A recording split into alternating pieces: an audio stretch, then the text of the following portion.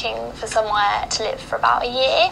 I've probably viewed about 100 while looking for this, and I never found the one that was either quite right, or the ones that I did find that were right, everyone else wanted as well, so I wasn't successful. Just have a little patience. But their first viewing was by torchlight, as it was dark and there was no electricity when they finally got the keys.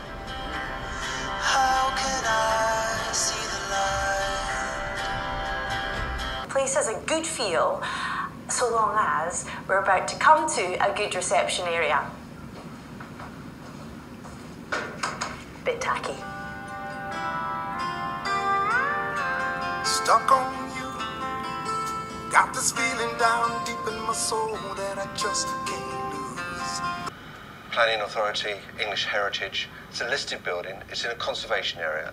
Hence, I've got a lot to do, a lot to achieve, and there's lots of people going to be following my every move. I'm not sure what to do about that box room. I mean, seriously, you'd be hard pushed to get even a desk and chair in here. A second bedroom, this is not.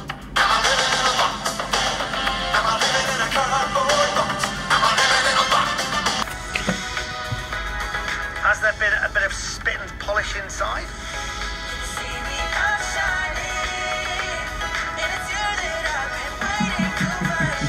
Country estates. What were you doing in country estates? Buying a country estate, which a lot of country estates had derelict buildings, and would do them up and sell them, you know, which is a wonderful house.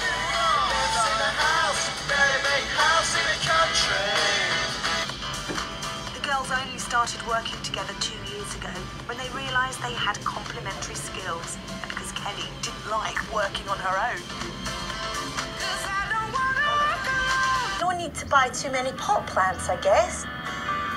All of this ivy and other plant life could be causing issues with the masonry, but you wouldn't know until you hack it back. And arachnophobes, look away now, because while the second bedroom down the hall doesn't have a forest, it does have its own type of outside predators sneaking in.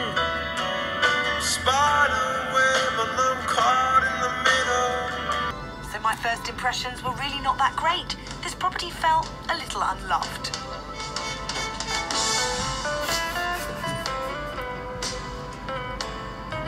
There was that small loo on the landing, but then on the ground floor there was a pretty good-sized bathroom, minus a toilet. Hello? There had obviously been a major falling out.